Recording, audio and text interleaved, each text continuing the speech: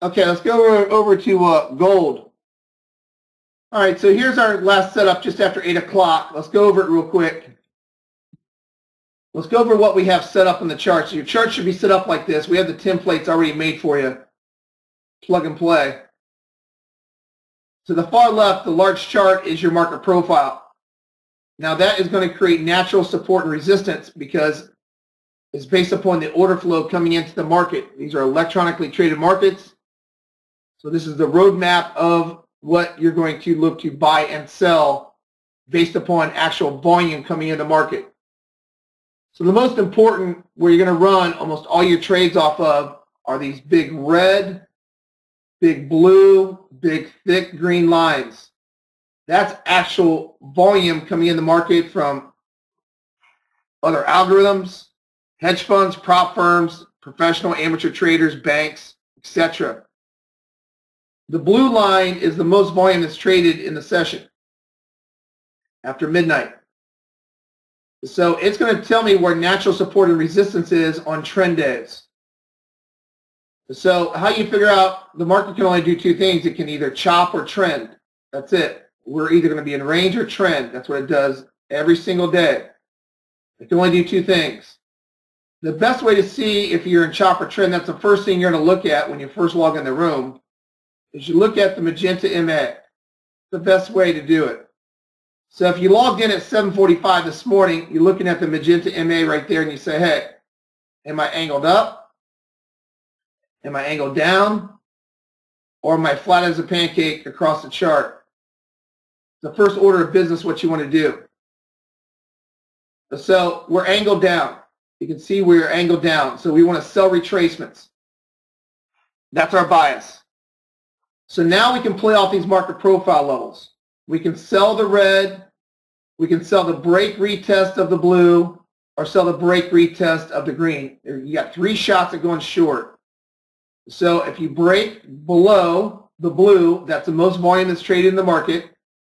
You retest the blue, that is a sell opportunity, and that's where the arrow's fired. Or if you break through the green, which you just did right now, and you retest the low value area, which is the green, you have our next sell opportunity.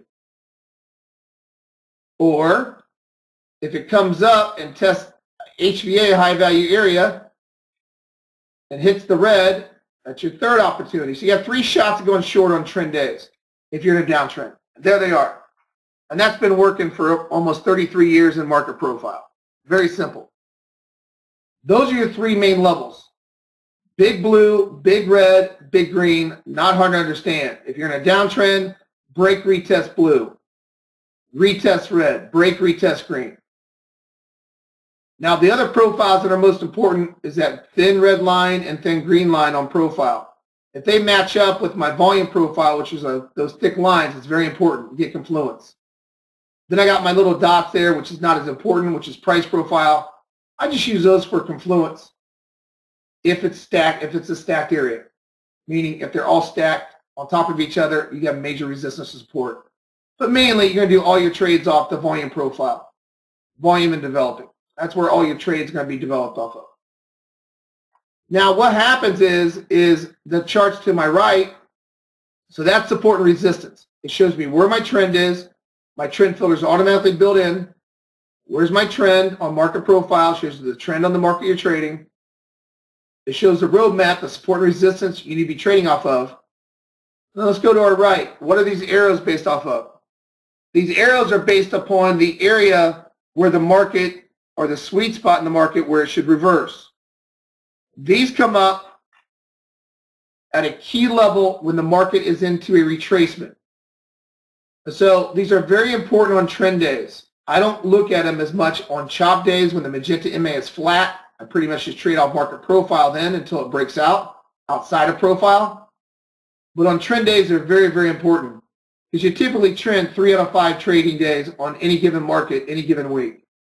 So you can see we're in a downtrend. Magenta MA is in a downtrend on market profile.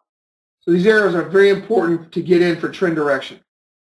So what we want to do, we got 2 time frames. I got a 5 Simrenko here, and I got a smaller 3 Simrenko over here. Very important you know the difference. The 5-sim Renko, I got 2 MAs to help out for trend direction and also for full retracement trading. Not so much support and resistance, although the 110 here acts as one support and resistance, but it's mainly to show you where full retracements are. What I want to see on the 5-sim, no matter what, is I want to see it come into one of these two levels. I want to see it test here on the longer term MA, or I want to see it test here on the shorter term MA. Now, one of my favorite trades is when it's testing on the shorter term MA, the white MA right here, and the arrow fires with trend. And consequently, at the same time, it's at a full retracement, on my magenta MA, which is up here in the magenta. That is one of my favorite trades. Firing on my short-term MA, on the 5, at the same time, consequently firing on my longer-term MA on the 3-sim. Now, what you don't want to do is you don't want to take trades with the 3-sim all by itself when you are above the white MA caught in between these markets. In between these levels. You want to look for a full retracement on the 3-sim if you're trading it all by itself, or look for blow-off sell-offs like this. This is a sell setup. We get this all the time. An arrow fired here. That is a trade setup. Why? This is a unique setup where I will take a 3-sim trade like this if I'm way away on the 5-sim 20. What does that mean?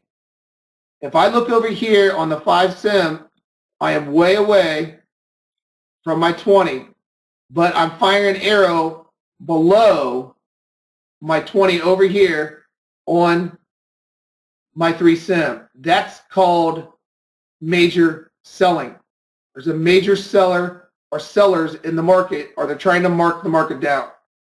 You see this all the time with crude oil inventories or when news comes out. On crude oil, we had 5 back-to-back trades, and gold, we had 7 back-to-back trades this week, just on this setup like this, where you get major selling coming in the market. Okay, so it's a very unique situation where you'll see where normally your normal setup is just look for a arrow to fire on your shorter term MA or longer term MA on 5-sim. You want a full retracement on the 3-sim. If you get a sell signal right on the shorter term MA, and typically it's when it's cranking below or right at market profile. These typically are when it happens below or at market profile, LV and HVA. You'll see a bunch of them where you get that catching the wrongly positioned traders right there. Okay, so we use the arrows, in other words, to find overall areas where the market should reverse and for our entry point. Okay, now I just did a video, how to trade the system. Please play that. You'll see what I'm talking about these unique situations when these arrows fire. How to trade the system at daytradingthefutures.com. It's a really informative video. Make sure we jump on that and you'll see what I'm talking about. Below is market profile. That's the last ingredient. What we want to do is when the arrow fires, here's where the arrow fired. I'm going to see negative market delta fire then also. Delta is the relationship between the bid and the ask. It's going to tell you if there is order flow going in your direction when the arrows fire. Am I correct on my arrow firing with order flow in that direction? Well, the arrows fired here and here on full retracement. You're at market profile resistance on control point. I want negative market delta. There's my negative market delta. Now I got full alignment. It's called full alignment. Because not only I got resistance at my market profile control point, we break, retest the blue. I've got my arrows are firing at 2 key inflection points on my arrows, 5 and 3-sim, both are green. And consequently, I've got a negative market delta, red. Now with my arrows, I don't need a special number. I don't need a big number. It doesn't have to be a big number anymore. It used to be over 200 on gold and 50 on crude. It doesn't have to be that way because I got my arrows showing me my direction, my area where it should reverse. I just need to turn to close red. Close red showing an order imbalance. There's your closed red. You'd open up the position on the next bar, stop loss is 2 ticks above the swing high, you scale on the first push, and you try to let the runner run and use your symmetry dots to scale or the next market profile. So that is complete alignment. This trade on gold, this last trade we just had, that's exactly what you want to look for. The arrows that I try to avoid, or I try to be careful with, is that if I'm cranking way below,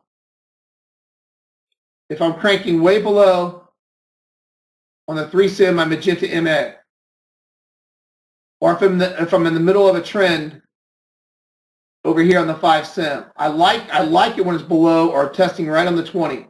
I like when it's testing right on the magenta, because that's telling me I'm at a full retracement. Those are your sweet spot trades where you're going to see some big trades. In fact, the 3 sim, you should really get used to just trading off the magenta MA on a full retracement on many markets. Gerald, go over to crude. We'll shut this off. If you look at crude oil, we had a full retracement here this morning on the arrows, full retracement. But look how my 5 and 3 sim aligned again. There's my 5. There's my 3. You can see the alignment we had. There's my 3 over here. That is good alignment. So that's what you want to see. You want to see the line. As long as they fire together, you're good to go. And that was resistance on price profile.